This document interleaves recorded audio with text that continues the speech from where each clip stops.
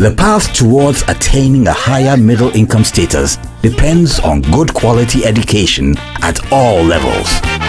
In the last 3 years, the NDC, under the Better Ghana agenda, established 2 new public universities, the University of Energy and Natural Resources in the Brong-Ahafo region and the University of Health and Allied Sciences in the Volta region.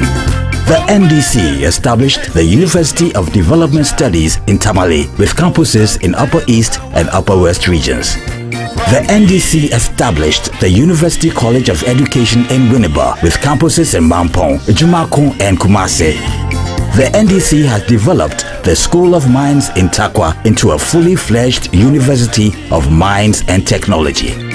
During the next NDC administration, a new public university will be established in the Eastern region to complete the NDC's vision of providing public universities in every region of Ghana. The NDC is committed to quality education. The NDC delivers on its promises. NDC, working for you for a better Ghana. Vote for John Mahama. Vote NDC for job, stability and development.